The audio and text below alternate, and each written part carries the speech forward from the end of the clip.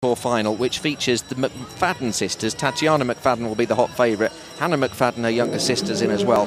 And Edith Wolf of Switzerland will be the person who will be trying to deny Tatiana McFadden as she goes on her bid to get 6 gold medals. Manuela Scher of Switzerland also in that. Diane Roy of Canada. That's going to be a fantastic 800 metres. That is coming up next. And that's followed straight away by another 800 metres, this time for T53s. And that will feature Shirley Riley of the States, Madison Rosario, that really promising Australian, Amanda McCrory from the States, and also Angela Ballard of Australia, and Zhu of China. So some fantastic women's 800 metres to come. Now Matsumoto fouled in his first round, as indeed did 7 athletes of the 17. And Dionibel Rodriguez, who is a nominal favourite for this, has set 2 fouls. He's in a bit of bother here. So Matsumoto needs to avoid this also.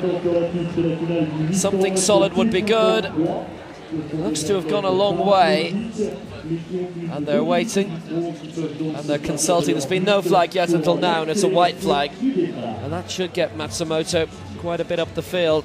They've got 3 long jump tracks in this Stade de Rhône, and it's the one which is the tightest one to us on this near side, way away in the left-hand corner, very close to where the 100 metres runners start.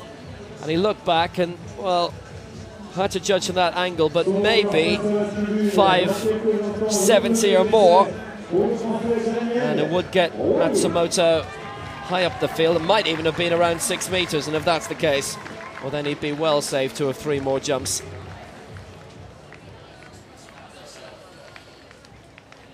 There's such a large field for an event which we've not seen too regularly in the last few years, and it's a continental record.